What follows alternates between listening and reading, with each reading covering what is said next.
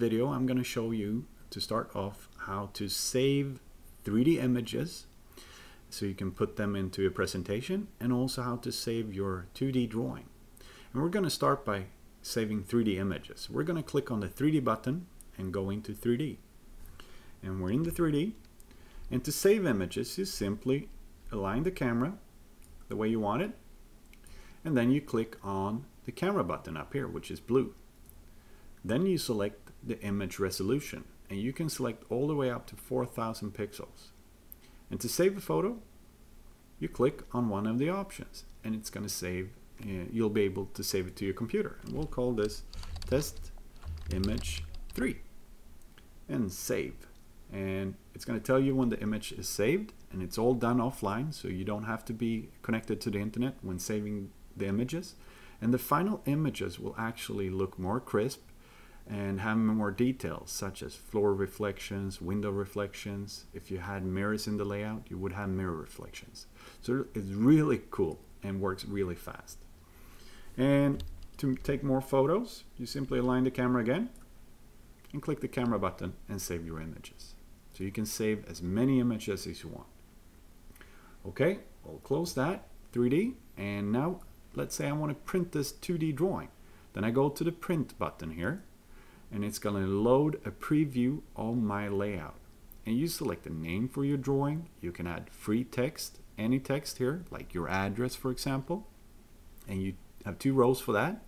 Then you can enter your copyright information and also select the logo type. And I already have a logo type down here. But you click the button and select the logo type if you want to do that.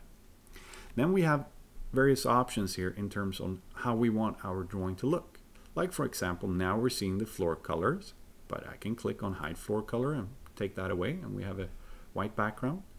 And currently I have no measurements, so if I want to bring in the gap measurements, I click on that. If I want to show my wall measurements, I can bring that in, etc. So you customize it any way you want. And when you're ready, you click on print drawing to send it to your printer, or click on save as image, and you save the drawing as an image file. So it's really easy. Another way to present your project, your layout, is to use the brand new feature in Ecdesign 4.15 called Create Presentation.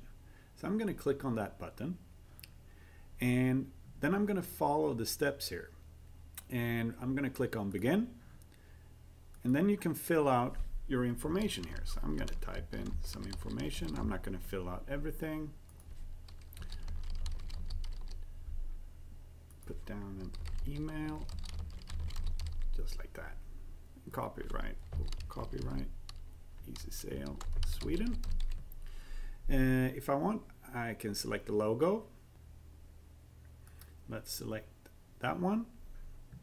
And now I'm going to click Next.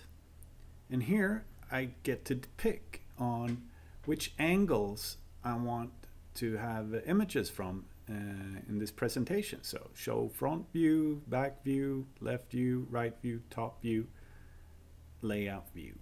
Then you have the option of showing the part list, the bill of material. And also, if you're doing fitness flooring that I'm going to show you a little bit later on, you can show the specification for that as well. Then